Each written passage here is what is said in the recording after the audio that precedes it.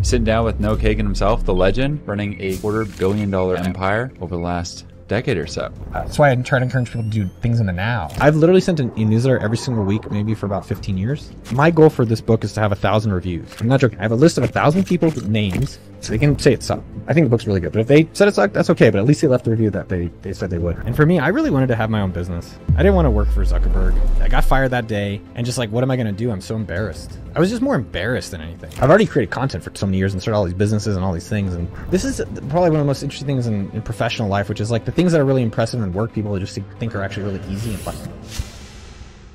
Sitting down with Kagan himself, the legend. He just recently wrote a book, $1 Million Weekend. Absolutely loved it. Dude. Congrats. Thank you so much. I know it's a lot of work. And you've also built 8 multi-million-dollar businesses over the last decade or so. 20 years. All right, so you've been around the block. I've been doing this for a little while. So read the book, and I'm curious just right off the jump, one of the it seemed the main parts of the book is that anyone really could build $1 million business in a weekend. Like, really? Like anyone? Yes. Yes. The reality is that more ordinary people get rich than people realize. And if you look at my YouTube channel, you'll actually, if you see all the billionaires and millionaires I interview, it's basements, courts, like tabletops, whatever the hell that is.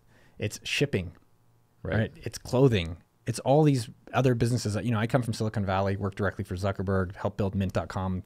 I thought you only get rich in tech. Like, that's all I knew. And it's been so amazing with the YouTube channel just to be able to meet all these different types of people. Yep. And then through the book, there's a guy named Pat who's in customer support, but now he has a $10,000 a month YouTube agency. Wow. There's a guy named Oliver who has an ice cream stand.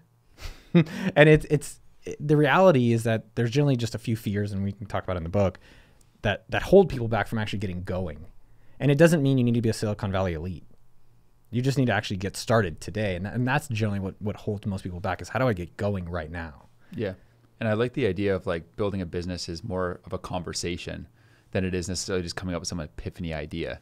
You bring up the example in the book of the gentleman that just started holding the line for people for like different sneaker drops and stuff like that. And is doing like 80K, I think, a month just off of having him and his group of 30 other friends just holding the line as people wait for the given drop. It's really more about like kind of scratching your own itch and just seeing what problems you're dealing with in a given day than thinking that just some night you just come up with this epiphany per se, which I think is kind of the illusion that most people are under. Most people think there's like a golden idea that happens, and the golden idea is the one that you start right now. Right? Like, think about, someone got rich building this cap. Someone got rich building this like wood panel, right? These LED backlights, right? Like, and then you start thinking, oh, I could just do lawn care. Like, literally the amount of things you can get rich on is unbelievable. Once you start realizing that everything can be an opportunity, it's finding something you actually enjoy. Like, I'm getting rich, like making videos and hanging out with you, and then like interviewing people I like and promoting software deals. Like, it's all available for everyone out there. Yeah. What a time to be alive. It's a great, dude, it's all free too. My favorite price. Yeah. That you could go out, post on any of these social media for free, collect their emails on SendFox or any of these services you want to do for free. And then there's Stripe or PayPal, Venmo, whatever, completely free. And you can actually build, 6, 7, 8-figure businesses with very little upfront capital, very little time. It's a great time to be rich. It's interesting too, like your story, I think, is really inspiring. People could see the fact that you're running this $250 million plus empire now and think, this is out of reach. I need to raise money. I need, how am I going to do that? But it's fascinating to hear, your story way back. You got fired by Zuck. And I really relate to a lot of that story.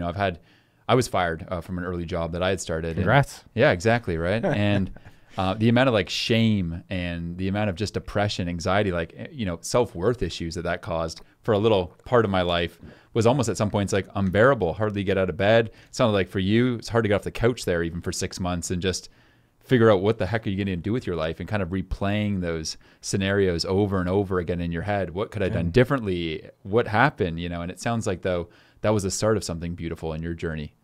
Would love to learn a bit more about, what was going on there and how did you kind of pick yourself back up after such a, borderline traumatic experience? I know that's traumatic. That was living at a house with 6 other Facebook guys. That was being very public that I worked at this company. That was basically 7 days a week at the office. And so then to have that taken from me was very painful. you know, and everyone goes through it. Oh yeah. It's actually a blessing. Like if you can get fired, try to do it like right quick, you know, really quickly in your career and build $1 million business in a weekend and get fired in a day. Let's go. Yeah, get fired quick and then build a business. And, and you know, having a chip on the shoulder puts chips in your pocket. You know, that's having this kind of someone doubting you or someone not giving you what you believe you deserve. And yeah, it was traumatic, man. And I think everyone needs to go through that and then realize that we are really resilient. Right. That we can, like yourself, myself, like build ourselves back up. But I think that the bigger thing is also just figuring out what you really want. And for me, I really wanted to have my own business. I didn't want to work for Zuckerberg. I didn't want to, I don't know, go to some office in Silicon Valley, even though I didn't really want to. And I will say though, no, it's easy now, 15 years later, 18 years later, but it sucked, dude.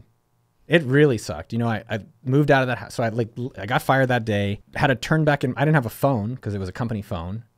So I had to go to the Verizon store to make a phone call to my girlfriend. Oh my gosh. Which was like insanely embarrassing. Then I bought a pack of Marlboro Reds. Then I went back to the house I lived with all the people, started smoking cigarettes on the balcony, and just like, what am I going to do? I'm so embarrassed. I was just more embarrassed than anything. Yeah. And frustrated and disappointed in myself. And you're 23 and you're like, dude, this is the best thing I'll ever find. And you told all your friends and everyone's dude, if you go to my blog, company at the time, and it was like very cool at the time. And then it's not only that, it went on to get even more popular. Right. You know, then he goes on Oprah. Then they buy Instagram. You know, then they buy WhatsApp, and then Facebook it has 1 billion users, which is what we expected. And I'm lucky because I did get to learn a lot. I'm lucky because I got to be associated and I got to understand what hypergrowth is. I got to be around excellence. And that's something, if everyone gets a chance to do it, always take it. Like if you can go on the flight, go for it. If you can make it a good story, go for it. And that was my time at Facebook. And when I basically went to my friend Johnny's house and I just lived on his couch for a while. You know, 23 years old, not sure what's going to come next. And it was shitty. There's not like a simple answer there. There's not like some beautiful thing, but you know, Joseph Campbell, Hero of 1,000 Faces, the thing, he's got a great documentary on YouTube. It's basically like, what's your own hero's journey? Yeah. You know, what is your hero's journey? Mine was just like, well, I'm going to just be a victim for a long time. I'm just going to complain and blame these other people from taking something from me. Yeah. And over time though, I think I went to a business coach, a life coach. Mark Pincus recommended her to me. And I just kept swinging. I think that's the real big difference. It wasn't that and this is why we say ordinary people get rich every day. It's not that I had some superpower that's not accessible. And we talk about it in $1 Million Weekend. Most people are here. Most people want to be here. And it's actually a closer gap than people realize. Most people are actually having a better life than they realize. That's the beginning. But where they are and where they can dream of is actually probably much closer. And I just was so frustrated about it all for a very long time. And I think the key part that everyone can really relate to and take away from is I did just keep swinging though. Yeah. I just kept going. Like I just didn't quit there. And I think that would have been an easy place to go back to Intel, have health insurance, which my parents were really adamant about me quitting Intel to go to Facebook. They're like, I don't know why you'd quit Intel. It's such a good job. Everyone knows Intel. This Facebook, no one knows this company, and their health insurance may not be as good. And I was like, Mima, I got it. Don't worry. But I just kept going at it, and I kept having a dream of like, I want $3,000 a month, and I want to work in Thailand. I don't want to have any boss. I want someone telling me what to do. Yeah. And it took a long time. I tried building events, Community Next. I tried building Entrepreneurship27.org, collegeup.org, like a Craigslist for college students. I tried just so many different businesses, and then they didn't work, and it just kept, but I kept staying in it. Right. And I think that's the big differentiator that eventually led me to get AppSumo going, which has been such a blessing. Yeah. I think there's a lot of these like common myths or these things that we get kind of programmed on growing up, like getting fired is bad, or getting, no is a bad thing. Like, why did you not close that deal? Like you got no 10 times, like you suck. Or, you quit that job. Like, oh my God, you quit? Like, that's horrible. What are you doing? Yeah. And really, I mean, it's interesting how you then finally kind of go through the journey. You can look back on it 20 years later and go, actually, you know what? Those are some of the best things that ever happened to me. I got started selling craft dinner to a territory of like 20. What's a craft dinner? Craft dinner, like macaroni and cheese. Oh, like the boxes? Yeah. Like I would manage like a territory of like 20 stores when I was 19, doing that and just going to one store after the other, managing like their craft, mac and cheese displays and making sure that those things were full and that they were optimizing their total mac and cheese sales in a given location. And the amount of people that would see you pull up in a stupid little van and go like, what the hell are you doing here, dude? Get the hell out of here. And thinking at your time, man, I'm just getting straight no's from these store managers. But later on, looking back on my experience, you know, those rejections, those no's, that ability just to show up and sell some stuff. And at that time, stuff I didn't even care about, you know, ended up being really invaluable as I kind of got older, and you're selling stuff that's your own. Oof. And still having to deal with a lot of no's. But similar to you talk about in the book, this idea of like, you know, 1,000 no's is actually an accomplishment in many senses. Can you talk a little bit more about that and how it's like helped your career? Yeah. You know, you see a lot of people, there's a guy, Rico Glover, who read $1 Million Weekend, and he hits me up today and he's like, I did the coffee challenge, which, you know, it's one of the things I'm famous for, which is asking for 10% off when you buy coffee. And we give scripts, and I give, you know, other examples in the book of things people can do. And he's like, I didn't know I could face my fears. And it's turning these fears into actually learning opportunities. Because like right now, if you think about fears as like a negative, but what if this rejection and fear is actually a positive? And so how do you change that mindset? How do you change the playing field? And my father and my mother, growing up, I was just overloaded to seeing them always get rejected. Like my father, I was talking to my mom earlier today, my father tried to return silverware from their wedding 30 years later. Legend. You know, it's like 30 years later, they go to Macy's, they're like, this is not, where is this from? And the reality is that it's not an exclusive skill that's only available for me or certain people. It's just something that needs to be practiced and practiced in safe areas so that you can do it in bigger areas. And I like the compliment challenge. That's one of my new ones that I've been telling others I do. I don't realize I even do it, but it's that moment where I have 3 seconds to negotiate. You know, everyone has it. You know, the 3 seconds where you could like send the email, or 3 seconds to put the post out, or 3 seconds to like tell that person something. So for me, if someone's wearing clothing I like, it's my girlfriend's like, you're going to do that, aren't you? I'm like, oh yeah.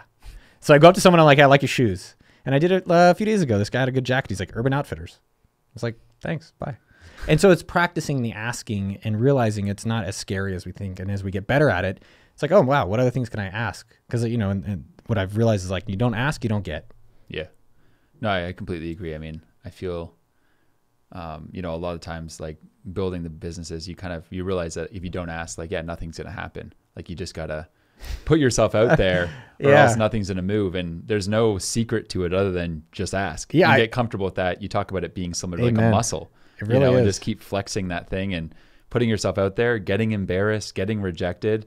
I like the way though that you've kind of flipped it on a script, because I feel the same way. I feel like that the importance of sort of fun and play doesn't get talked about enough in business. It's sometimes, you know, the path of an entrepreneur. Yeah, it's a scary thing. It's hard. It's this grind, hustle, all this kind of stuff. When really, you know, you can flip that on its script, kind of like you can flip the fear on its script too. Just make it fun. Yeah, man. Yeah. Make it a game of like, you know, I'm going to, you know, ask for a discount on the coffee. I'm going to compliment this person randomly and just kind of try to play with it more. Well, I mean, there's the great quote from Jim Rohn. It's like, it doesn't get easier. You just get better.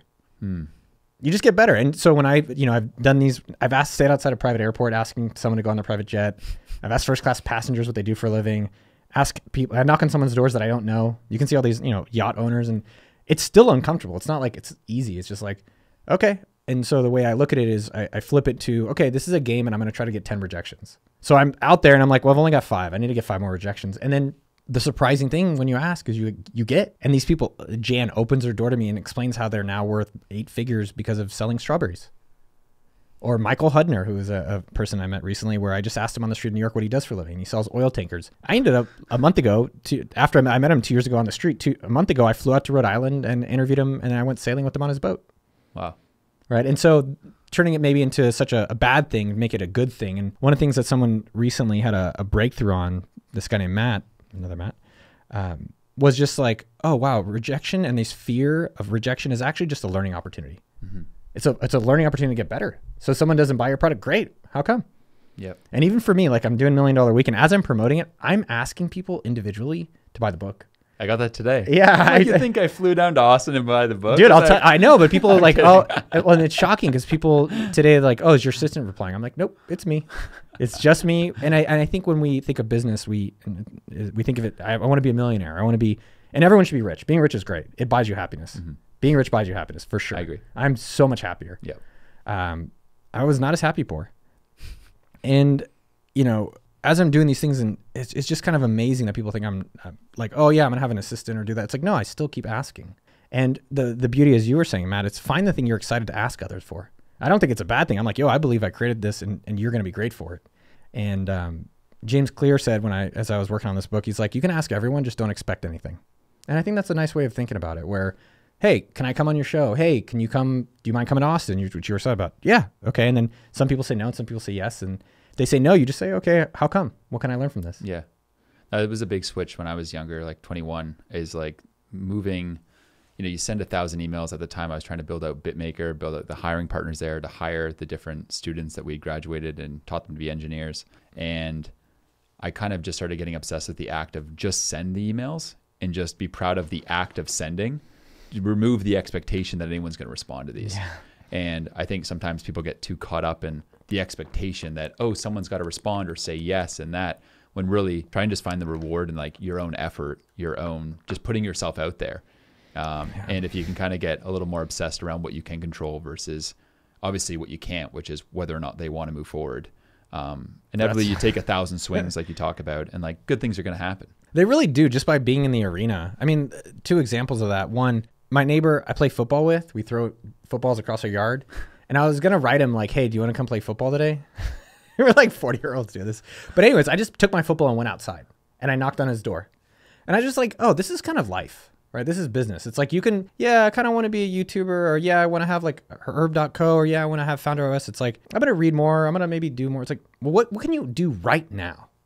What can you do and take action on this moment to actually move that forward? And so instead of like sending a text and waiting for him, I got my football, went in his door. I'm like, hey, this you now? And I just realized it seems like a silly example, but it's a representative of all these actions. Like you want to work with someone, go fly to them. Yeah. Send them like Uber Eats.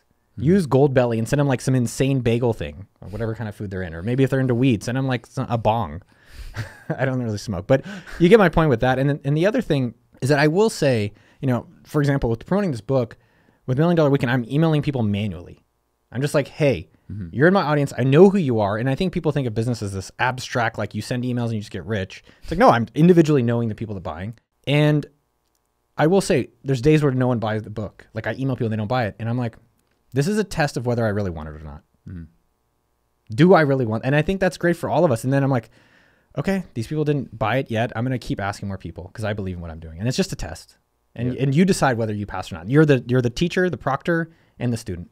Yeah, and it's all that game that you're playing. I've been loving the game on YouTube. You've just been blowing up on that side. And I think just, asking people all over the country, over the world, all different walks of life, whether it's billionaires or just knocking on doors, getting on jets. You're learning a lot. Man. From that experience, I was watching the one video where you're asking the billionaire, one thing you're on his plane. Yeah. And it seemed like one of the big learnings, at least that I took away, kind of random from the video, I wasn't expecting it, was the importance of like stretching. This guy's just stretching all the time. And I'm just thinking in my head, I do have this goal of stretching every day. Sometimes I do, sometimes I don't. These days getting in like a 10, 15-minute session daily. That's impressive. But to think that, out of all this guy's deployed his capital to, it's just like the ultimate stretching dude. Like what else have you learned from these folks you find from these kind of like unconventional conversations you're having that you wouldn't have guessed from some of the most successful people out there? Yeah, man. I've interviewed billionaires. There's 3,000 billionaires on the earth.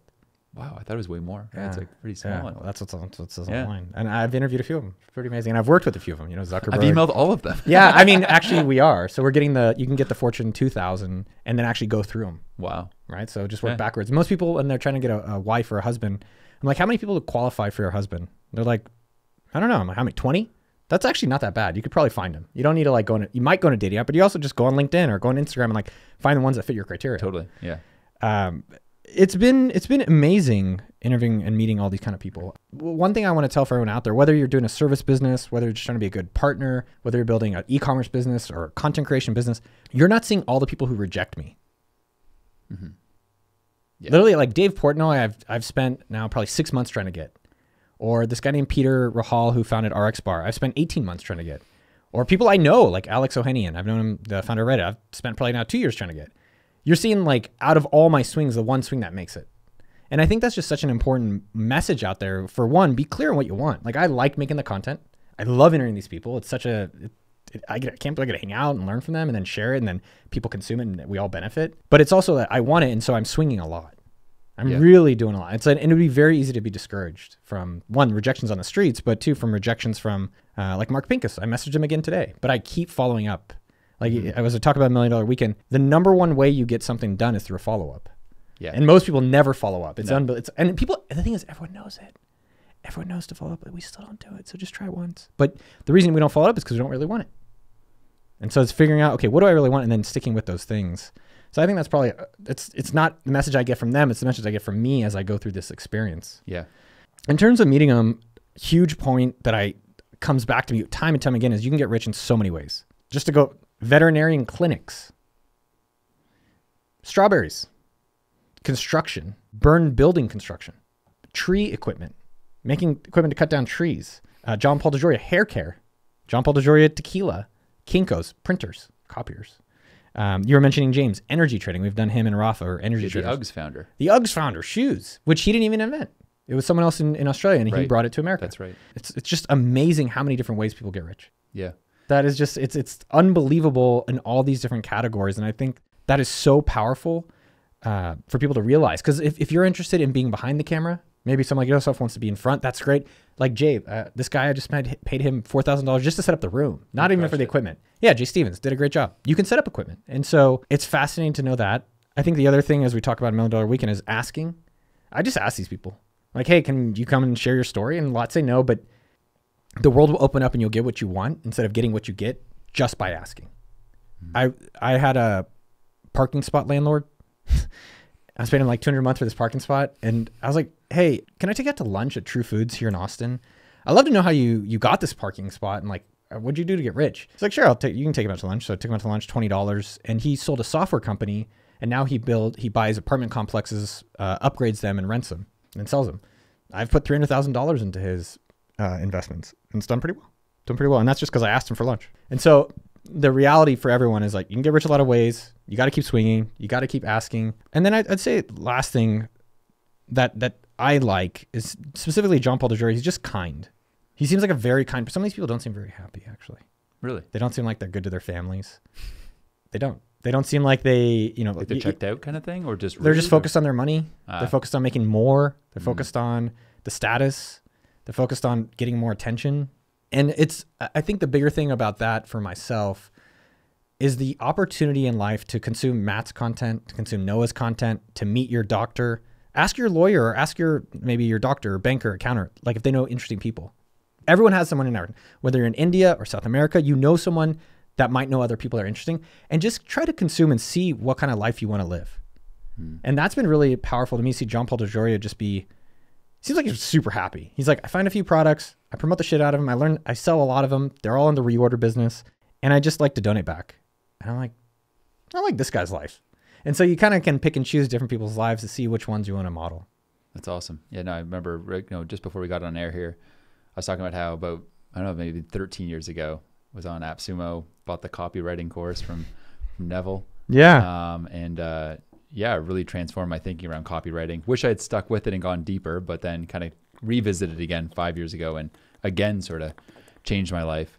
I'm curious on your side, like obviously with this many asks, this many rejections, you've got some like magic copywriting ass. So say you're trying to get out, you're trying to go, let's just say George Clooney. We're trying to get on his radar. What's your approach to getting in front of someone like that? And I'm just naming some random name that came to mind. Yeah, we can. You got tacos, you got tequila guy. How are you getting to him? And then also like, what are you asking and where? And like, what's that script? Yeah. So taking a step back, the law of 100 is something that has helped me. Where my podcast, noahkagan.com/podcast, I quit after about 30 episodes. And if I just would have stuck to 100, like it would be a top 10 podcast today. Yep. And every one of us has a story of if we just would have stuck with copywriting, if I just would have stuck with this job, or if I just would have stuck with something, oh man, I'd be so much further today. Like maybe even as a kid, like stuck with piano or whatever it is. We all have a story. I would have been Bach. You could have been. I mean, you still can. And I think it's understanding and realizing, okay, let me create a framework, which I believe law of 100, which is doing it 100 times and then deciding to quit. So getting 100 guests, trying to send 100 messages, doing 100 days, whatever it is, will help you stick with something before you're going to quit. Now let's take George Clooney. So you want to ask, how do we get a hold of George Clooney? I think a lot of times the first thing you have to think about is like, what is in it for this other person? Yep. So I always think of whiffed. What's in it for them? So for someone like George Clooney, I don't know what's important to him. I'm guessing, I know he's got the Casamigos.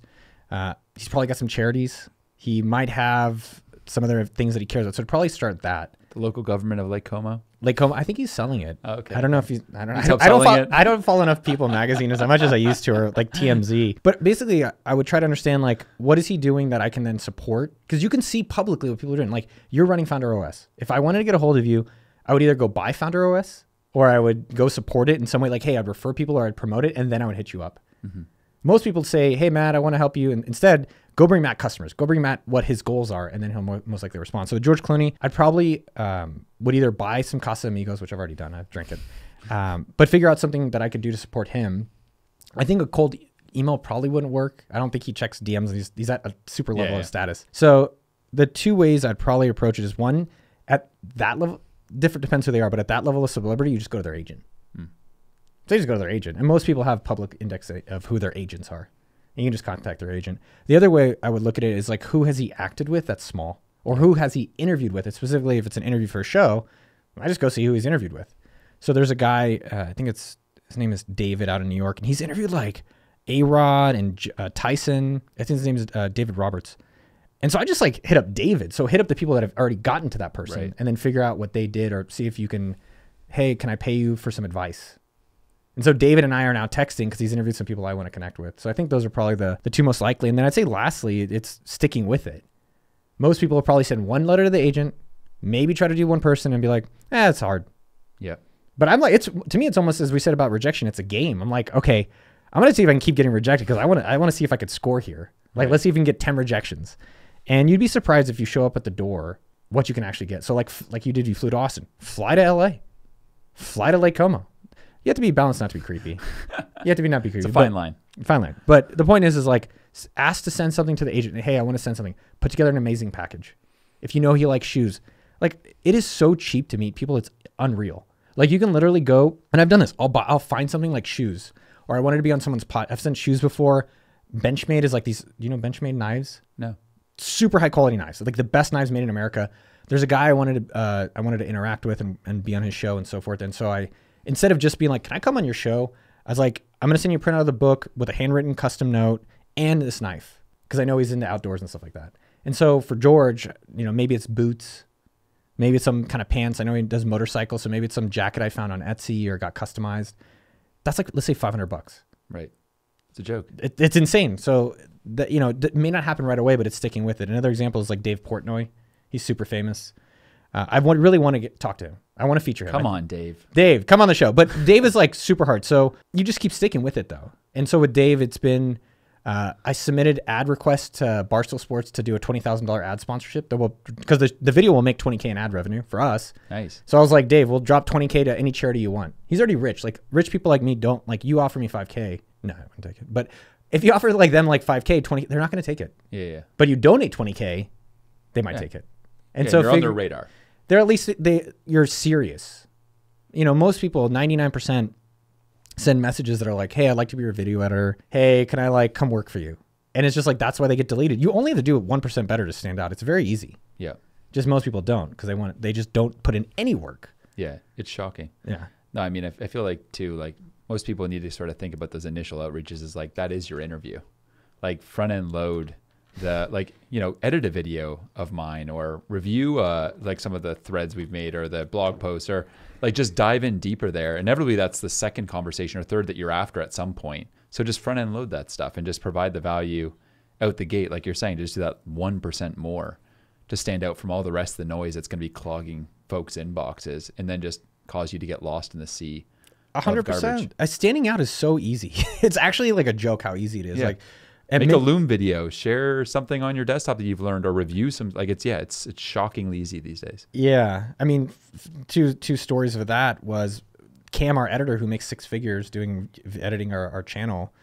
He just sent me a video. He's like, hey, I really love a channel, but I'm going to give you some analysis. Send me like a 2-minute Loom video. That's all it took. 6-figure job. Nice. And then for me at mint.com, I got rejected.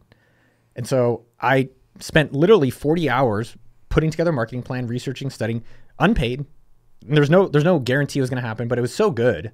I brought it to the CEO and I said, hey, and I didn't really know him. I said, hey, this is what I want to do for you. If you like it, pay me 6 figures. He's like, okay, I believe it. Like I saw what you're willing to put in the work.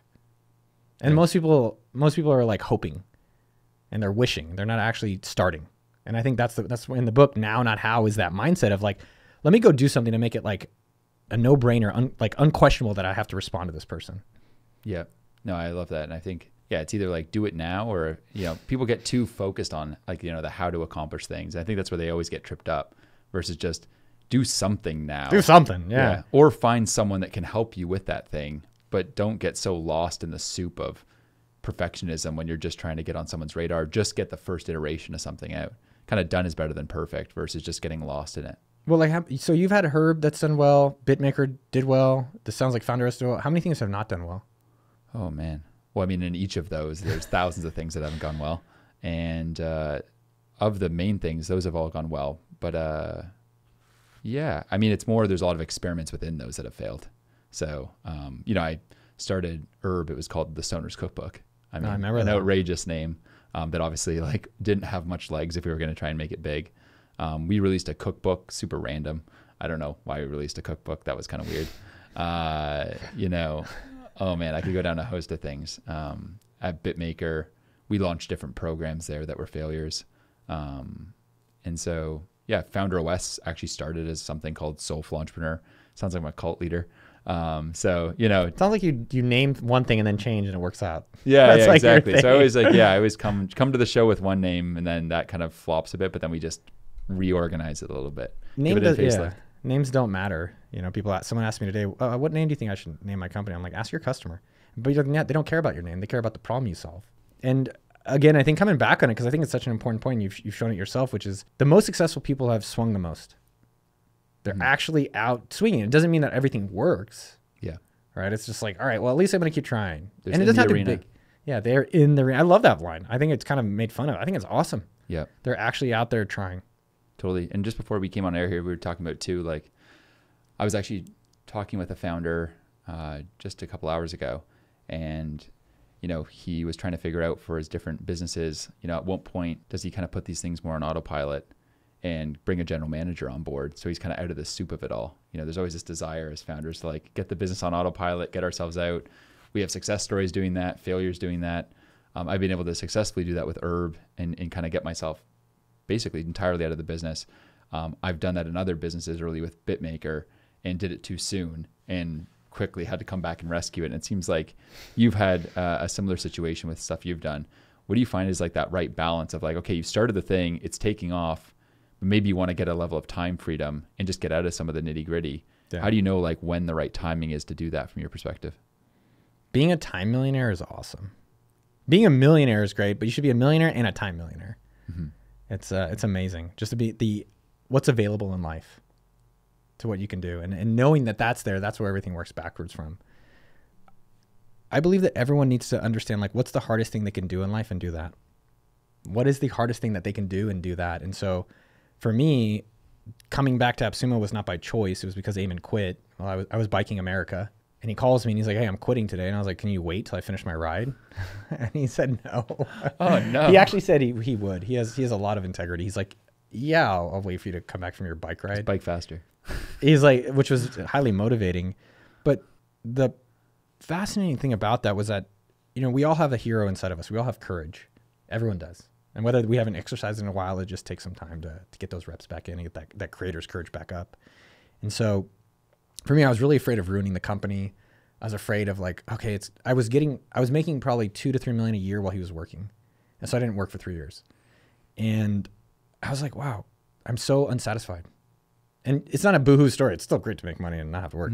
But coming back, I'm working more, making less, and I'm happier than ever.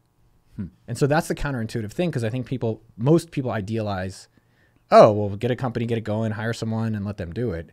And I'm kind of the opposite. We're like, this has been great doing it. And I thought that having someone else do it like led me to be relaxed all day. And it's like, you don't really find that much satisfaction. It's nice to have something to do that you like and work hard. We all are proud of what we work hard on. So that's actually I'd say the more important thing for me is just find something you're interested that you want to stay with and then work hard on it.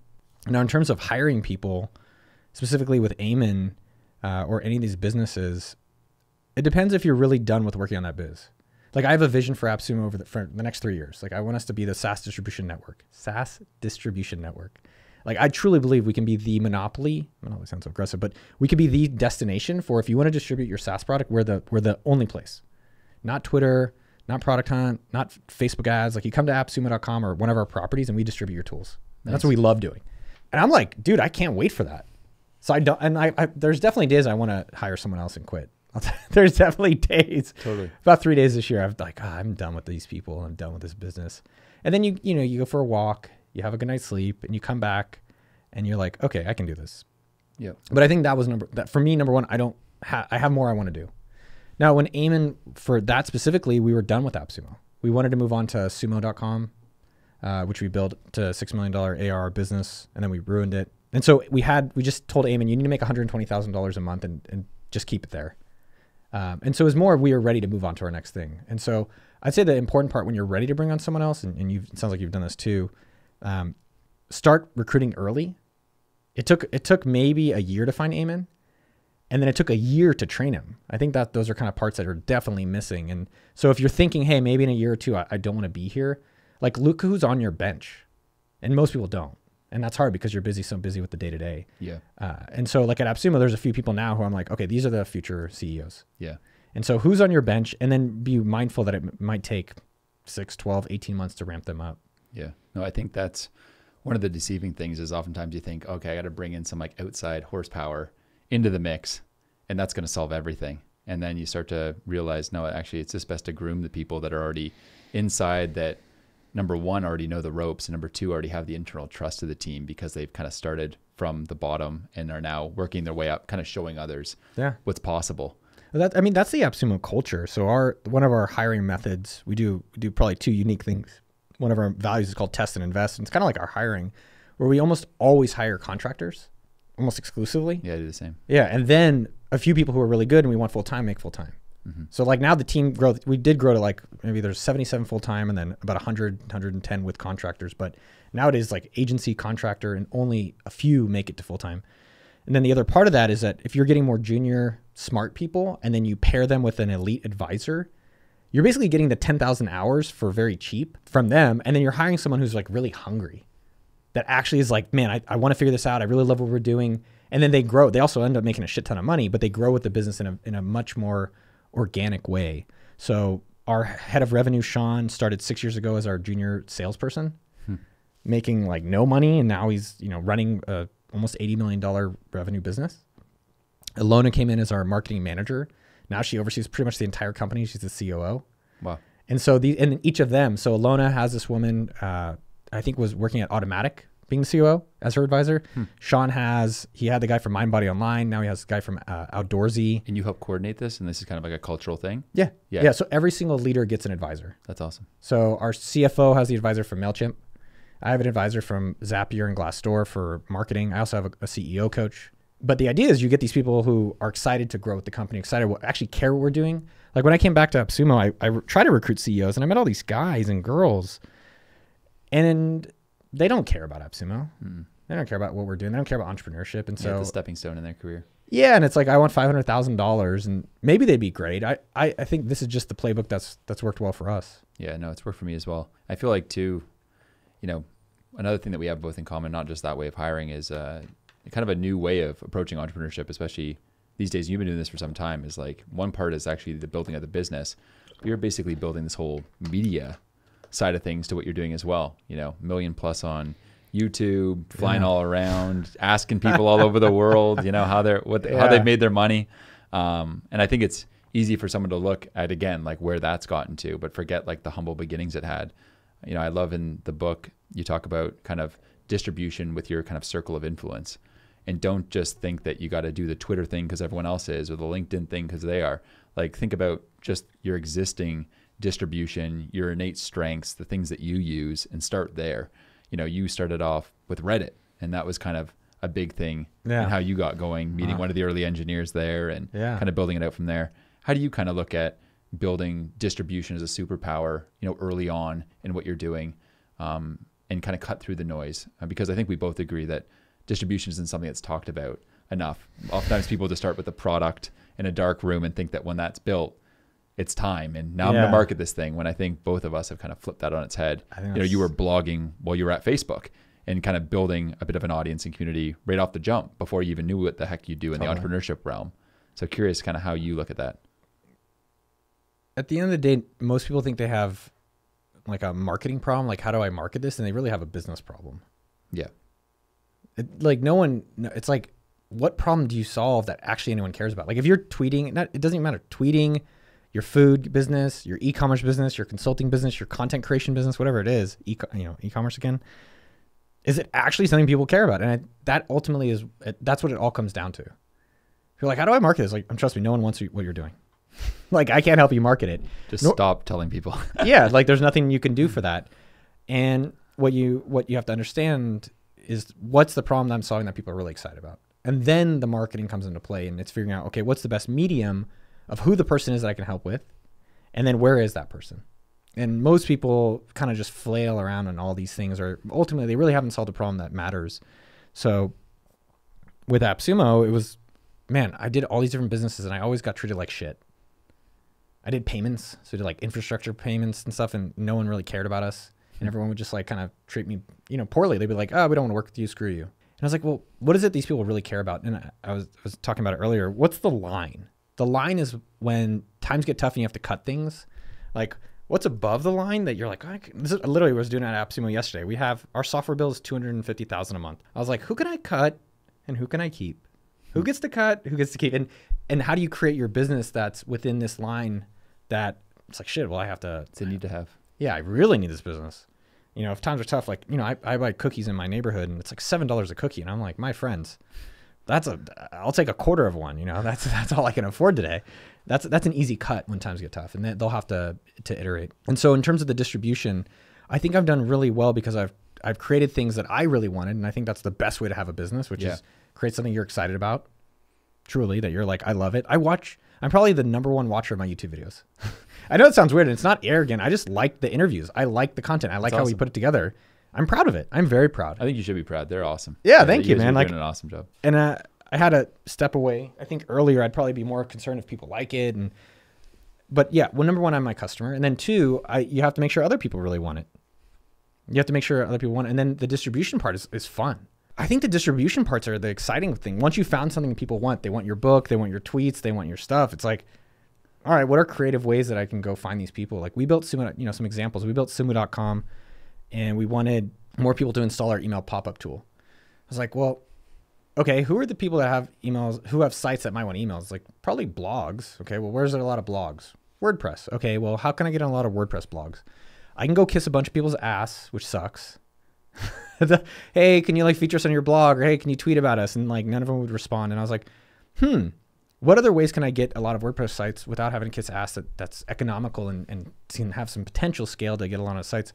I noticed that there's a lot of WordPress plugins.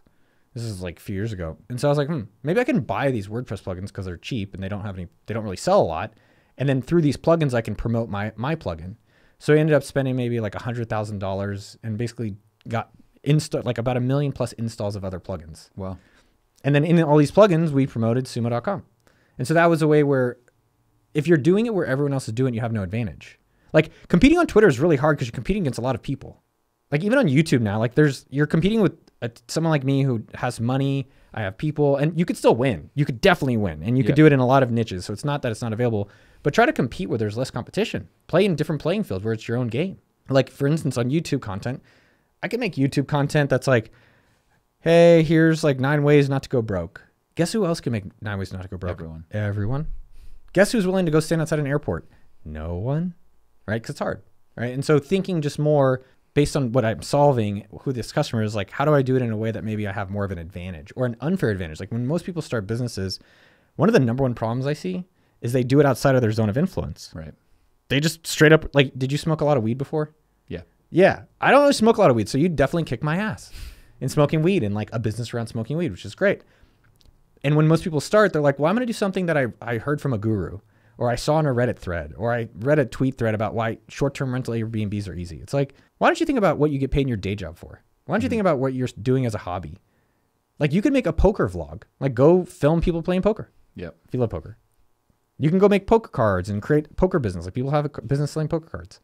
And it's just more being mindful of what you're already getting paid for, what you're already interested in, who you have access to, and start businesses in those areas where you have an easy chance of winning versus in these other areas where it's just going to be much more competitive. It's interesting. I think people, it's easy to get caught up in, what are other people doing, following the crowd, when really it's much more of like an inner game, like just keeping, you mentioned in the book, one of your best friends is just a notepad. I love just Apple Notes, keep a frustration list, just writing down in your daily life, just what are things that are just annoying you and not working, and it could be the dumbest things. Yeah, dude, I'll tell you, one of the best businesses I'm so excited about is Christmas lights. I just paid $500 to these guys to put up Christmas lights. It took 2 hours. I was like, and then they store your Christmas lights. They have ARR. They store it for you, and then they bring it back next year. Oh, it's genius. I was like, this is a great business. That's a great business. The real ARR is these businesses that are like that, where showing up sober and on time is your advantage. You just show up sober and on time and you can win. And these guys, they have a basic ass website and now they have $500 a year from me. That's a pretty good ARR business. Times that by how many houses in the neighborhoods do holiday lights. So I think it's just more that's my whole point of competing unfairly. You take tech, you take an advantage where you can go and show up properly. That's a pretty easy business that's universal. Right. And so when you're looking at like that frustration list, say you're someone, you're recording and auditing your life over, say, a month period, keeping track of all these things that are annoying you, frustrating you, could be the smallest things, could be big things. How would you suggest then people to go and look at those ideas or these frustrations and determine, okay, which of these actually have $1 million potential? Yeah, what's $1 million opportunity? So in the book, there's the 1 minute business model. In the book, there's the market research, and the book has more of the details around that specifically. I think the easy way what you're considering when you're doing $1 million opportunity is it $1 million market? Is there $1 million worth of people or money that will be spent for what you're doing? And so let's take this house example. So it's $500 for my house. And this is just Austin. How many houses are in Austin that do holiday lights? I'm not sure. No, I mean, just even so how many houses do you think are in Austin? Oh, how many houses in Austin? Yeah. Oh, man. Like 1,000, 10,000, 100, probably 100,000? 100,000. 100,000. Okay. Let's say 100,000 houses. $500. Could I get like 1,000 of them? Yeah, probably doable. Yeah. So if that's what, $500,000 business. Yeah. Right. So could I get 2,000 and get $1 million business? Pretty doable. Yeah. That actually seems pretty doable. When people do the 1% of markets, I'm like, I don't really believe that. Yeah. It's easy on a spreadsheet. It's hard in real life. Mm-hmm. But what you want to understand is like, is this something that people will spend $1 million on? Because you're going to work hard either way. So find the thing that people actually want to spend $1 million on. For instance, I did a video where I wanted to do home office setups. So just to show people if it's $1 million business, and I called neighbors and I called friends that I know work at home, and it was really hard to sell it. And that's great, because then you can find something that isn't hard to sell, and you talk to them, you ask them more questions. In the book, you find out the conversation. There's scripts to go through with them. But coming back on that, like a desk is $500, a chair is $200. How many people are working from home? A lot. You can again think like, and there's the exact steps in the book, how to make sure this is $1 million opportunity. So if you spend time on it, you understand that. And then you want to try to do something really quickly to validate if people even want to give you money for that. And I think that's where people. That's why I try to encourage people to do things in the now, because you're like, well, do they want it? I don't know. Let me run another model. Let me go get a trademark. Someone asked me today, should I get a trademark? Get the domain. Let me get the domain. Let me set up my email. Let me get my social media set up. You got to have social media set up. You got to have social media. And I was like, does anyone want it? You can find out that literally in 10 seconds. Not 10, maybe 30 seconds. And so let's get that. Make sure you have $1 million opportunity. Validate really quickly. That's why the book is called A Weekend. And then you could scale from there. Yeah. And there's a gigantic difference between someone saying, oh, that's interesting, and someone saying, oh yeah, here's my credit card and putting it through. And I think a lot of people make that mistake, is like they bring it to some people and they get a bunch of thumbs up from people around them. But like, it's not real validation. We need to get people to actually pay for that thing. And I think like we both agree with, it's like, that's then the pressure to actually build it. You kind of need that initial transaction to come through, or a few of them. And maybe you don't even have much there yet. But kind of just build the parachute now on a way down. Like when we were building BitMaker, we had no school, no computers, no instructors yet, but just started selling this idea of building this kind of coding school, and then, sold 30 spots for about $300K. And the program started in March, and this was December. And so we had 3 months to get the space, get the computers, put it all together, and actually deliver on the promise. But I think too many people feel like they need to have it all figured out at once. And it's just not the case. You can kind of figure this out as you go. But the problem is everyone knows that, but they don't do it. Right. Because it's scary. Right? It's And terrifying. It's terrifying because you're like, well, it's easier that they said they like it. And I've done this. I've started a business. I went to these companies and they actually never paid when I delivered what they asked. You know, you want the green thumb, not the thumb. Yeah.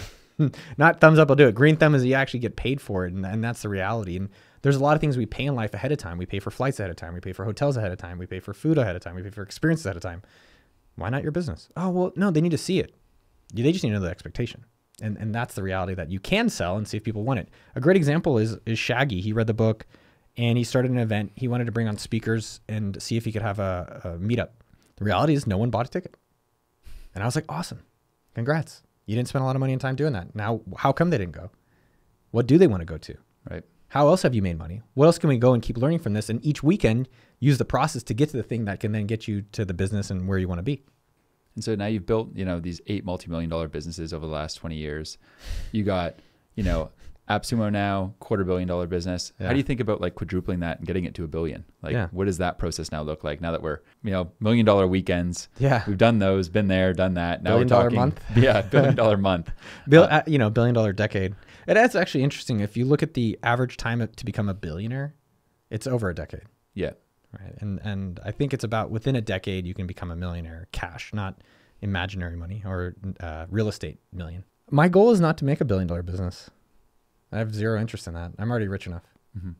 Not in a bad way. I'm just like, this is cool. Like I have a Miata, I have a Tesla, I have a scooter. I can live in Spain and America comfortably. And like now I can take care of my girlfriend and our family and donate to others. Like I think what people need to understand for themselves is like, what do you wake up excited about? And it's never been $1 billion. I've never cared. Like to me, that's arbitrary. I'm enjoying what we got to do. I'm enjoying, like I told you before this chat, I was doing executive compensation analysis. What the fuck is that? Like, but it's incentives, right? It's thinking about, okay, what are the problems I'm having with this person this year that I can adjust their incentives and their compensation so that they'll do more things that I think are beneficial for the business and we'll have less conflict. That's super cool. And I think with AppSumo, with AppSumo specifically, it's our revenue growth. We're going to try to grow 5% next year. I'm not as motivated, or I don't wake up thinking, how do we get to $1 million or $1 billion or even go public? It's not, I do want our team to get rich. I'd like people who have put in the work to get the rewards. I would like to promote more products. I would like to have more customers get our tools, use these tools and be like, damn, I got great deals at appsumo.com. And so I just think there's ways of how do we promote more that I get more excited about. There's not, there is a net revenue goal. I think our net revenue goal, maybe in a few years, maybe 100 million net revenue, not gross. Gross is way higher. But that, again, that doesn't really get me out of bed. It's just more of a directional, singular goal we're moving towards, but not my motivator. Yeah, I oftentimes tell people it's like, I mean, for me at least, what dictates my happiness the most is like, am I selling something that people love? First off, right? Like, how do you know they love it? I mean, they keep coming back. They tell their friends. I think the other aspect is like, am I enjoying it? Like, and do I love what I do? You know, you can be selling something that people love, but if you hate it, you're likely to be miserable. And then are you surrounded by amazing people? And eventually you just kind of like get in the game of that. And yeah, it's less about the money. The money's just kind of a byproduct of all of it. It's kind of a score on the scoreboard. It's less the reason that you're doing the thing. Well, what happens in all of our lives is we have like we're angry at someone or we're depressed about something and eventually it's over. Eventually you're not depressed about that and you're like, well, what do I do now? And you have to find a new thing. And so I was really mad at Facebook for firing me. I was for probably like 10, 15 years. I was like, I've got to fucking get rich to fuck these guys over and show I'm worthy to myself and to them. And eventually that kind of over time and patience really heals most things and lots of therapy. And eventually then you're like, okay, well, what am I really doing this for? And I love promoting. I love promoting. I love making content and figuring out how do we make a video or how do we make a product or how do we make this thing and who's the person I need to get and how do I get them to find out about it? And I would say with AppSumo now, I'm really excited about the new ways we can promote products. There's just new ways we're going to help promote earlier products and later stage products for solopreneurs. Oh, cool. That's just right now we only promote products if they'll do a deal. So there's products before that are just getting started that need help and products after. And then super cliche, but there's a lot of truth in cliches. And I love working with impressive people because I think I'm impressive at finding the impressive people. And I just get to work with these people. I'm like, that was really good. I really like what you did there. And and I get to be around it. And, you know, I think I felt self-conscious and second guessed myself after Facebook where I'm like, oh, I can't be a CEO. I'll never be able to be as good as these Harvard fucking punks. And you know, I'm great in my own way, and we all are. And that's been nice to actually be around other people and be like, okay, I can find good talent. I can do these things. And it takes time for all of us to do action to keep building up our confidence around that. Mm-hmm. It seems like the similar approach you've taken on the business side of like scratching your own itch and having fun and just playing the game is obviously the same approach you've taken on the YouTube side of things, right? Like kind of just playing the game, reaching out to people. You'd be doing this anyways. It's almost the camera to some extent capturing it, maybe in a more extreme standpoint to some extent. But you've been doing this like 1,000 rejection game well before you started the YouTube The rejection stuff. goals have helped. I think it's very important to think about sustainability. Like Yeah. one, it's interesting because it's not 0 or 1. Agree. It doesn't get talked about enough. And then No, people go way too hard in the paint. Yeah, I mean it's easy, and I've done it. Like I can go insanely hard. I have a lot of force. Yeah. That's my story in my head. I'm like, you're a fucking go. You're a rhino. And lately, I try to be a little bit of a squirrel. I love squirrels, you know. And the squirrels are just playing, and they're going to their destinations, but they're not taking it so seriously. And where I'm you know, as much as the now is important, it's now for a very long period of time. And I found with the YouTube videos that I got very fixated on like how many views and how many subs. And what happens if you do that, then you're probably not going to stick with it, because if no one watches and you're frustrated, you're going to give up. Mm-hmm. And that's why people quit too soon. Yeah. And so for me with the content, it's what videos or what interviews am I going to do if no one watches? That's great. And that's been helpful, because there's some that are hard that I'm proud of afterwards. And I'll do those, like asking, knocking on doors. Like it sucks every time. And I have anxiety for like a month before that video. I don't know, maybe others don't because they're fake. But if you go and knock on strangers' doors and get rejected a lot, it's very intense. Or it can be. And you know, you make the rejection goals and it makes it more fun. And so I do aim, again, at 10 years longevity, 10 years of content, which is like things I actually want to make content about and things that I think will be interesting for the audience to want to watch. Like for instance, we were just having we basically like a TV show. So we have like 1,000 ideas and we pick 2. So that's how most TV shows are. They like, you fight to see what content's really best. And so one of the ideas was 9 ways not to go broke and how to make $1 million. And that's just so fucking cliched. That's an annoying cliche. That's an annoying YouTube video to me. And I'm just like not inspired to make that for myself or for anyone else. But then we were talking more about it, and it's like, okay, what other things are there? And it's like, well, what things have you learned from these billionaires and millionaires in detail that we can teach others? Okay, that's interesting, and no one else can make it. Or there's a video I'm really fascinated about, which is like founder versus employee discussion. I'm really curious about that. Like, so someone that works at AppSumo that makes, you know, let's say 50,000, and they know I'm making 7 figures, right? Like, even at me saying it, you see how I like cringed up a little bit because I feel a little bad. I want to just have that conversation. And then for others out there that are like maybe landlord versus renter, I think there's something interesting about a unique conversation with different levels we have in society, and maybe both can learn from each other. That to me is exciting. I think, and when you come back on what we originally were saying, my content's for underdogs. My content is for people getting started in their business journeys. I don't do balloons in houses. I don't give away Lambos. I don't do stupid contests. It's just, I like that. No, I don't really even care for that content. It's just not for me, and it's not for the audience I'm making the content for. Yeah, and I think that sustainability side of things isn't talked about enough. You know, I see too many people starting, they go hard out the gate. They just start releasing on some insane schedule that they can't keep up with. And then one thing leads to another, and they're 50 episodes in or 30 tweets in or they're 40 emails in, and they give up. And it's interesting if you can just commit to a number. Like oftentimes when I try to start something new, I'm just like, all right, I'm going to put in 200 reps of this thing. And that's the goal, not the views, not the followers, not the money from it, just the practice of 200 of these in a row, and just see where that goes. And it's got to do something, you know, at some point, something's going to hit, but regardless of whether it does or doesn't, there'll be a good process and just enjoy it. And I think it's tricky sometimes to have to kind of slow yourself down, especially when you got that rhino attitude and you're just trying to, you know, quell into being a squirrel. But it's definitely, it's interesting. I find when I kind of take that approach, everything actually just does seem to grow faster. And I think it's not necessarily because it actually does grow faster, but the passage of time seems to go faster for me because I'm actually enjoying the process versus it feeling like such a chore and you're like dreading the thing each time, or you're not at the goal you thought. So you're miserable with yourself because you're so stuck on the outcome. Yeah. And if you're just having a good time, like Christmas every year just flies by, you know? Does it? And I think so. I'm Jewish, dude. We have like Jews are so lonely in Christmas. Like it's the worst. The whole month of December I could skip. Bad example. No, I'm kidding. I'm happy for people to enjoy Christmas. I just like Jewish people are like, what are you doing all day? Oh, you Chinese food again? You know, like it's no. What stuff for you have you noticed working for you in terms of content creation and putting yourself out there? So one thing that's worked and one thing that didn't. So one thing that's worked for me on the email side, just setting the goal of I'm going to do 100 email newsletters and just sticking to that, not caring about the subs, and just doing that has been just a fun act of just writing. And along the way, enjoyed storytelling, building systems for founders. And that kind of compounded into Founder OS, was people kind of asking for more of the systems that I was sharing there. I was sharing a bunch of stuff though, and ended up kind of tripling down on like, okay, I enjoy this a lot. I'm enjoying the act of kind of helping founders with proven systems around some of the things they struggle with. And I'm going to double down in that area. One thing that didn't work is taking a similar approach to what I had on Twitter and LinkedIn as I started kind of growing things of just, publishing your thoughts daily and just putting things out there to the world. When you try that in the YouTube side of things, you quickly realize like, okay, actually the quality bar in this arena is a lot different. So it kind of forced me to slow down and pick ideas that actually get you stoked, kind of take that packaging of first approach, right? Like title, thumbnails, looking at a storyboard of 100 or so of them and picking the ones that really catch your eye and stand out. You learn through action. You don't learn from sitting on the sidelines and strategizing for ages. You just learn from the doing of it, and good things happen. You can't learn not being in the kitchen. You can't learn to cook if you're just watching videos. You got to be in the kitchen. And you talked too about, I think we've both seen it. Like for me, newsletters across all my businesses are always just the beast. And I think too many people think about their product and they think, okay, I need to grow an audience.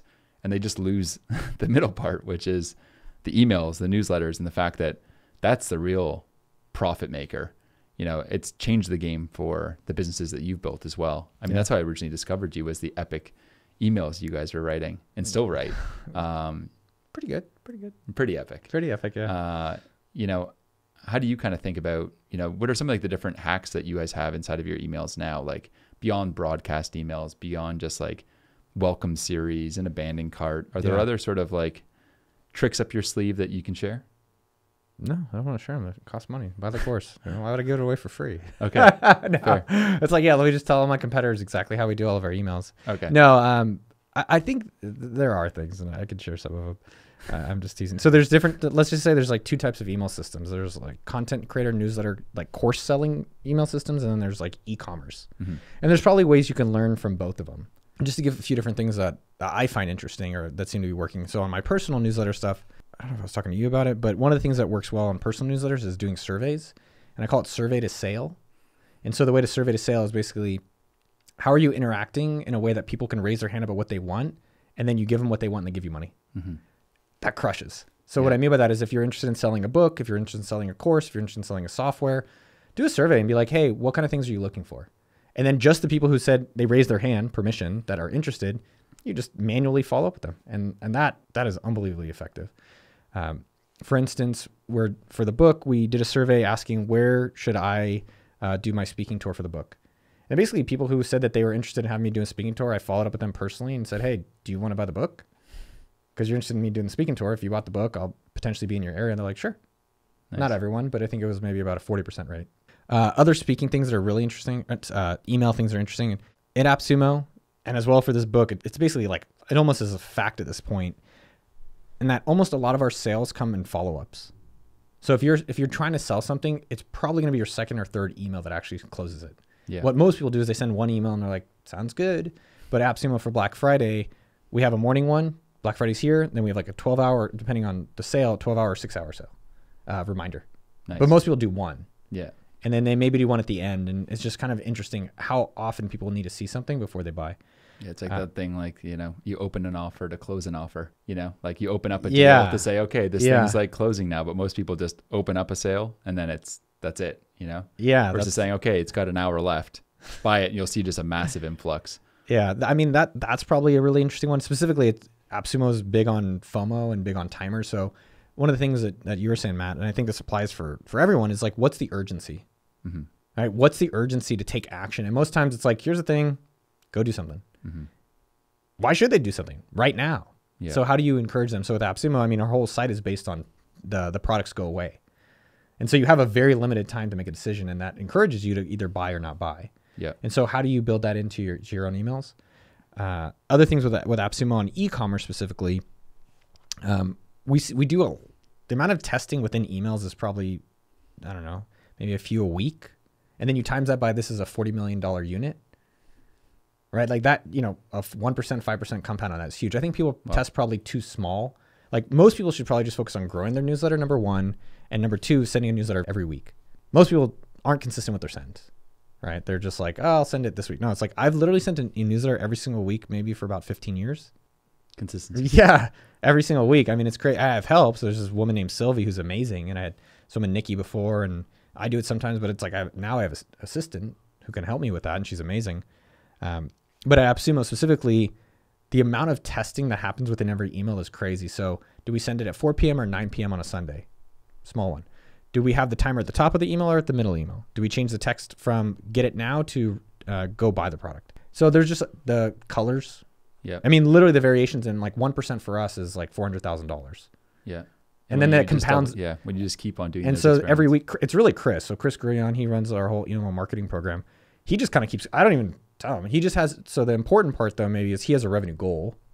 And another person, Dean, has a email sign up goal with a revenue per email, which is a counterbalancing quality metric. So Chris needs to make revenue, but Dean needs to make sure this many emails, and they all need to be, the customers need to spend this much money to make sure that they're not just getting a bunch of emails that don't do anything. Mm-hmm. And so Chris, because he has his goal, he basically just kind of like cycles through a lot of different experiments. Like one experiment this week was optimizing our redemption email. So can we get people to, not even revenue related, but get people to activate the products they buy on AppSumo higher? And this is probably the most important part with AppSumo, is that about 1 in 8 or 1 in 10 of our tests work. But so the point of knowing that only 1 in 8 of your tests work is that you have to do at least 8 to 10 to get one thing to work. And ideally that one thing could be pretty significant. If not, even if it's 1%, that's for this year and for every year beyond it. And so giving whoever's running your program just the encouragement to be like, would you fail at this week? Yeah. What test didn't work this week? And some of the tests, like some of the timing ones can be huge. Some of shorter versus super long, and seeing where that impact is. Yeah. Well, it's interesting. You can start a business, and at first, you get okay with rejection. You're getting that all the time, and then something works. And then that thing starts working, and sometimes you get too precious about it, just needing to stay so pristine. And you got to kind of keep that experimentation mentality all the way through, right? And keep on allowing yourself. You had to fail 9 times out of 10 with the different tests you're running with that product to kind of find those few gems that over a $40 million a year business like make a massive, massive impact. That was a 40 million revenue unit. So that's just email. My just bad. No. Yeah. No, it's okay. I just want to give Chris his credit for that. Again, sometimes people want it to be so complicated, and the best thing that works in business is the thing that works. So whatever's working, just do that. And people know that, but they don't do it. Totally. So for me lately, specifically for $1 Million Weekend, as I'm marketing it, the thing that I think others can copy is I manually email people. People are like, oh, are you doing ads to a tweet, to a thing? No, I just manually email. Let me give you an example. I found out that I wanted to my goal for this book is to have 1,000 reviews, because I can control I'm not joking. I have a list of 1,000 people's with names, and I'm just going to check them off if they left the review, an honest review. They can say it sucked. I think the book's really good, but if they said it sucked, that's okay. But at least they left the review that they said they would. So my only goal is to get 1,000 to do it. I think that'll then, have a lot of other dividends. And so on Twitter today, even I just posted, and this again, I did this 2 months ago. It worked. So I'm doing it again now, and I'm going to do it again next month. I said, hey, DM me or leave a comment if you're interested in being on my launch team. And then I manually, me and Tommy, go through each person that said yes, and we just message them and say, hey, to join our launch team, do you mind buying the book? So the thing there that I think matters, one, do it in the medium. Like if people are on Twitter, don't tell them to email you or go to your website, DM them. Or if they're emailing, stay in the email, wherever it is. Secondly, how do you do more manual? Yeah. Way more manual, like one by one. I think people get so focused on 1 million and scale, they forget that just go back to serving one customer and one viewer and one person. Yeah, those 100 true friends. It really, I mean, this book, most of the people who are on my launch team, which is, I think it's about 1,002-3 people, we're closing it in the next month. I know most of them. I know most of them, which is crazy. People think, oh, you have these audiences and you kind of disconnect. It's like, I think it's cool that I get to understand who these people are, and I see their names and they know I'll reply to them. And so when you were conceptualizing the book, I'm actually writing one right now. And nice. But it's like, it's such a non-linear process. You're brainstorming a bit, you come back to the drawing board, at least for me. Like I thought it'd be a straight shot at a concept, but it's tricky. I'm curious, like, how did you conceptualize it all? How did you know, like, was it like, I want to write this $1 Million Weekend thing? Or was it, were there 10 ideas and maybe $1 Million Weekend was just a chapter in a larger book, but then you kind of narrowed in like, okay, no, this is the money right here. Let's stick with this part. So 2 pieces there. 15 years ago, I was bicycling in New York with my buddy Adam Gilbert from mybodytutor.com. And we're in New York and it's cold and we're biking around. And I just remember telling him, like, one day my dream is to have a book.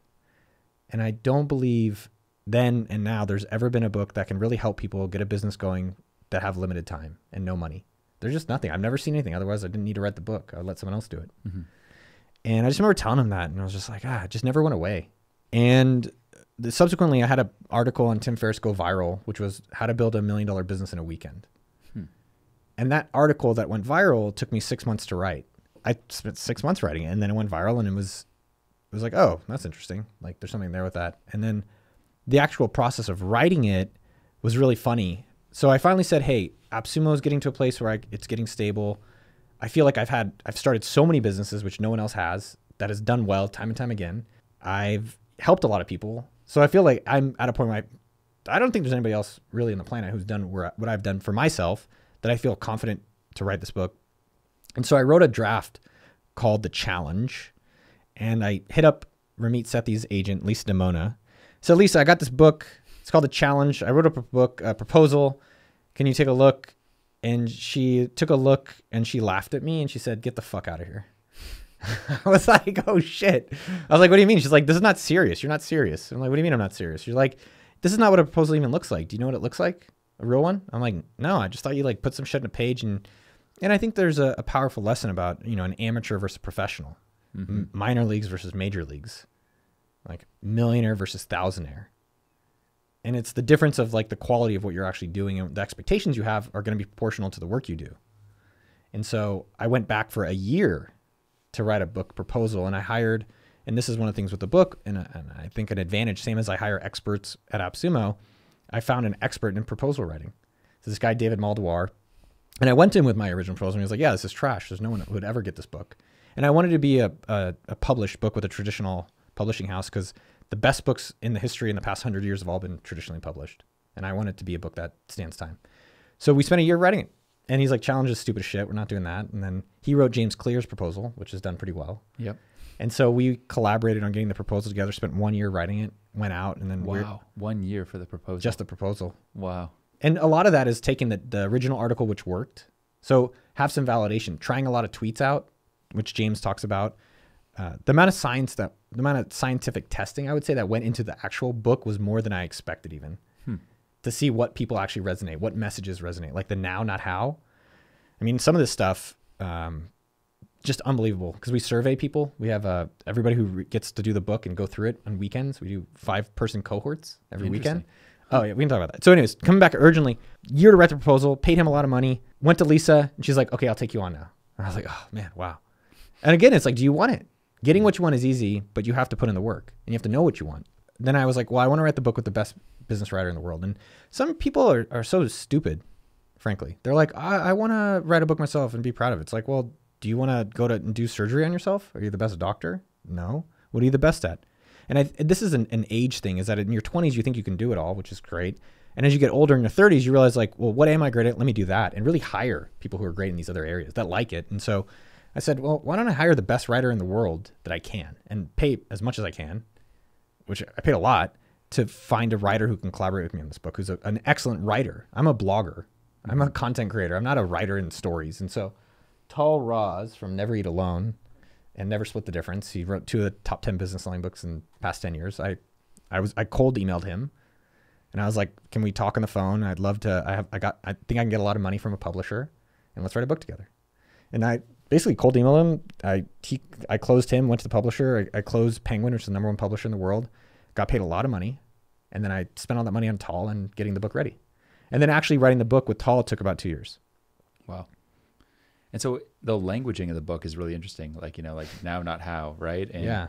I'm curious how that whole process goes, because I feel like that's something that gets really overlooked, and when you look at books like, James Clear's and others, it's interesting, first off, how a lot of these amazing books started as a blog post or a much smaller piece of content, It's all Mark about validation. Manson's and, James Clear's, Mark Manson's. Tim Ferriss. Yeah. I mean, Ramit's stuff has had a blog. I think the idea is, how do you, this is just literally what I teach in the book, is how are you validate content? Yeah. How do you validate what you're doing? Yeah. And valuable content that that people are going to resonate with it. So within our book, we spent 2 years condensing everything I've ever written, this blog post, running AppSumo.com, stories, putting it together. And I would say what was the most fascinating about it was taking the book. There's probably 2 sections, but taking the book, and then we had 20 people per chapter review the chapter. Whew. Per chapter. Wow. And separate people. Different people each time. Yeah, every chapter was focus group per chapter. Yep. Yeah. Wow. And so every chapter got scrutinized, and it was disappointing how bad the book was. Because you write this book and you're just like, dude, this is great. And it's then your baby. Yeah, and you get you're in the fishbowl. It's hard to know you're a fish when you're inside the bowl. Yeah. And so they're like, I don't know what this word means.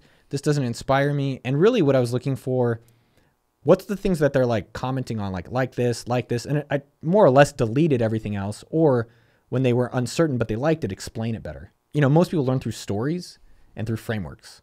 And so how do you create an easy linear framework and stories that get people excited to actually complete it? And we did this beta group, and that was rough. That was really rough. And so the overall process, and even the cover, right? So the cover, similar to James tried 400 covers to get to the, I think people, this is probably one of the most interesting things in professional life, which is like the things that are really impressive in work, people just think are actually really easy and lucky. Mm-hmm. But the magic is that it looks easy at the end, but no, there's really like the reps have gone in. I've swung a lot. This book is after I've already created content for so many years and started all these businesses and all these things. And this cover, I think we probably did about 100 testing, right? So the same cover in 6 different colors, same color, same cover with different subtitles. And then you'll see if you actually, once you read the book, now that you've read it, if you go back on my Twitter over the past 2 years, you'll see me tweeting things and seeing which ones get a lot of comments on. And then you'll be like, oh, wow, that's in the book too. But a lot of ones that aren't are cut out of the book. And then today, fast forward to today, we had people every weekend, still every single weekend now, 5 people get the book, the actual book, and I coach them throughout it. And I notice where they're getting stuck, where they're really excited. And then we've been able to make revisions on the content from that. And at the end of their weekend, they fill out a form. And that form is like, where were you? Where'd you finish? What stood out to you? What was boring? Or where'd you get stuck? And that helps us kind of rejigger the content. So really what I'm saying at the end of the day, it's how do I stack the deck as much as possible that if you were looking to have a book that changes your life in a weekend, the probability that we can do it is high in this book. Because what I've been thinking about is like writing a book easy, writing a great book hard, getting a book that people actually read and take action on like near impossible. Yeah. Reading a tweet and hitting the like button, that's trivial. Yeah. So interesting. So yeah, you put a lot of testing into each chapter. The cover has hundreds of tests, 20 focus groups of 20 people for mocking it up. And so we mocked it up in Amazon. We mocked it up in like the Amazon listings, mocked it up in bookstores. And so you can see there's a reason it's green. Almost like YouTube thumbnails being tested on a homepage or something. Our recent YouTube video that's coming out, probably this time this comes out, this is coming out. And it's the 100 photos. We'll take 100 photos for a thumbnail, custom photos. We'll hire a photographer just to take the photos. And then yesterday, the team is just debating the drop shadow in the thumbnail. I'm like, great. There we go. That's what you want to see. And so those are those moments you got to pinch yourself. You're like, now I found the right people. These are great. Yeah, they care. They're hungry. He's a 23-year-old guy who Jeremy found him. He has a Catan channel. He plays a lot of Catan. And, but yeah, same with the book. It was, it's a balance. You can't A/B test your way to success. A lot of people, I'm just going to test these things. It's like, no, you have to have an opinion, but certain things, with the book, for instance, we were doing beta testing the book, and there's a guy, Felipe, who's a developer, and he wants to have his own business. And so I noticed he's like not committing a little bit. So I was like, all right, I'm going to add a section in the book where he has to write a contract to himself. I love that part. I thought that was genius. I actually sent that to someone on my team. I'm like, this is smart. That's also a copy from Artist's Way. So the Artist's Way, you have to do a contract. But I have Felipe do it, and he's like, I'm like, Felipe, what's hesitating here? And he's like, well, I'm not saying this. So I used his words, and I put them in the book. And so a lot of it is just listening to who your customer is. Or the back of the book, I sent it to my customers, the readers, the launch team. I said, here's what our back of the book is looking like. And they're like, trash, trash, trash. That's kind of interesting. Move that to the top, cut everything else, and revitalize it based on who's my ideal customer. I think we think we're always the best knowing of things, and the reality is we're not. And so getting the actual results, seeing if people say yes or no, seeing what they'll actually comment on, you can make improvements on. And from all these tests, all these focus groups, all these reps, like, is there something that stands out as like that biggest epiphany moment that's helped these people? Because I can imagine, you hear about courses online, like it's something like only, 10% people actually complete. And that's with like an instructor and a little bit more hand holding. A book is probably even a tenth of that, just given the fact that there's no accountability. They got to actually do it themselves. And then they got to actually apply the stuff that's in the book. And so, what's that sort of epiphany you think people are getting that is causing them to actually take action and implement the stuff? What's the last book that changed your life? I mean, it's interesting that you bring it up. I don't know if it's meant to be, or maybe it's just probably the recency effect, but Artist Way, I was drinking and smoking way too much weed and then sobered up, and then was told by a sober mentor of 40 years, read The Artist Way and go through that. And so I read the book, and every week would go through the different exercises and journal every single day. And it helped me get sober, quit alcohol, quit weed 4 or 5 years ago. Still sober? Yeah. Nice. And yeah, so I mean, that book was pretty transformative in that moment for me. Yeah. And was something that I think, due to the fact that the mentor had recommended at a time in need of that, I needed to kind of clean myself up. It was really useful. So that was one. But I mean, there's probably like a dozen of the very few, 200 books I've read. Very few. There's very few that actually, in a month later really impact your life, and it actually sustains. And that's interesting. Right? There's something interesting about that. And maybe that's good, so people shouldn't write books, or better that, hey, if you write a book, you have to really be something. What's unique about what you're teaching? Commit. Yeah, some of the books, I was discussing one that I thought, Artist Way is definitely life-changing. I used to think I'm not a creative person. I thought I'm a business person.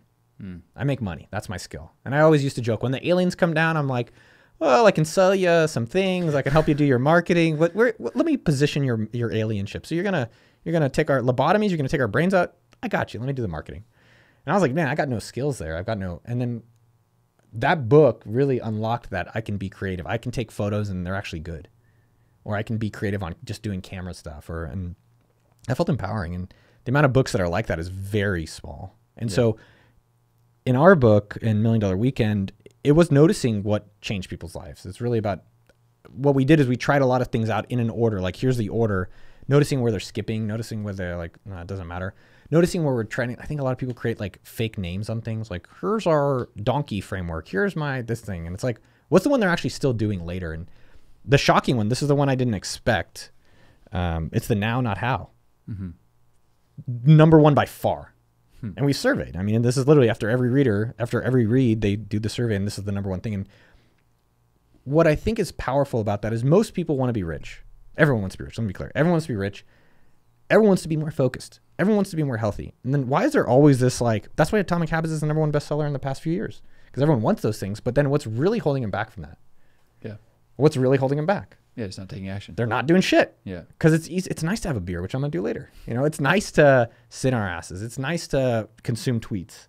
It's hard to make a tweet. It's hard to make a book. And so the reality for all these people who have the ability, there's so many basic ass people I meet. I'm like, you could be richer than I am.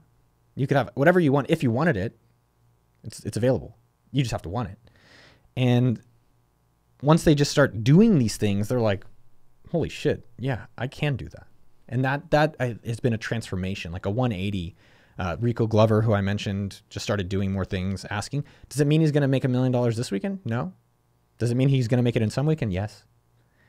Rico Glover, this guy named Oliver, the guy named Pat I mentioned to you, this girl named Megan, who started selling courses on, I think, on cybersecurity. She's like, holy shit, it's working. And so they're just getting in this mindset of, okay, let me just keep staying in the arena, keep experimenting. The most successful people like yourself, me, a lot of the people I know, all they've done is they just kept going. They started and they just keep starting, and they start and they start and they start. Yeah. No, I think it's a great motto for people getting going at now, not how. And I remember the book Who Not How. Informed my thinking a lot too. I just remember thinking, oh my gosh, there's all these damn things that I'm just trying to do myself as I'm building this business, and I need to get some help here. So it feels somewhat reminiscent of that, at least for me, but more for the beginner. And I mean, but then again, for all of us too. Because all of us procrastinate. I think that's partly why these sorts of things, whether it's James Clear or that part of your book, resonate so much too, because it just comes up so many times in your day. And so if you can go and you can have that sort of languaging, that sort 100%. Of phrase that people think about now, not 10 times, 12 times, becomes a little bit of a common motto. Then it comes up at a dinner conversation. It comes up at the bar. It comes up on a podcast or wherever it may come up. Yeah. Because it's just that poignant and that present and that common in a given day versus something that's kind of, comes up once every month or something. I think the big thing that you're highlighting that I thought deeply about is, how does how does every individual build more trust within themselves?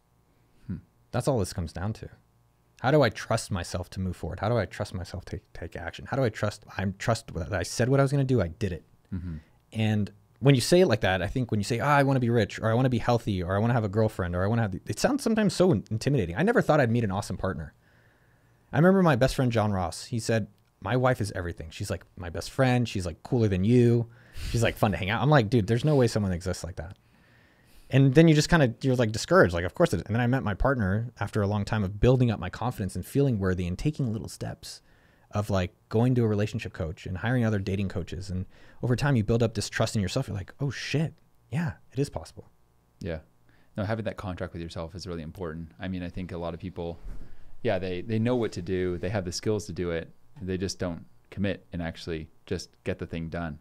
And yeah, I like that part of the book where you had people complete the contract. I was like, that is freaking smart. And I said, no, it's funny that you bring that up because it's interesting when you read something and yeah, you don't totally think about all the testing that went into something, but I did take a screenshot of that part and I was like, that's so genius. Yeah, we had other parts there. The original part was a journal for you to go journal. And it was through people, we did in-person cohorts. That was the original of this book, was in person, and no one followed up. And I was like, okay, why aren't you guys following up? It's like, we were afraid. And so how do you help get that person excited? No, people are really excited to do things. Like, no one has to be motivated to eat ice cream.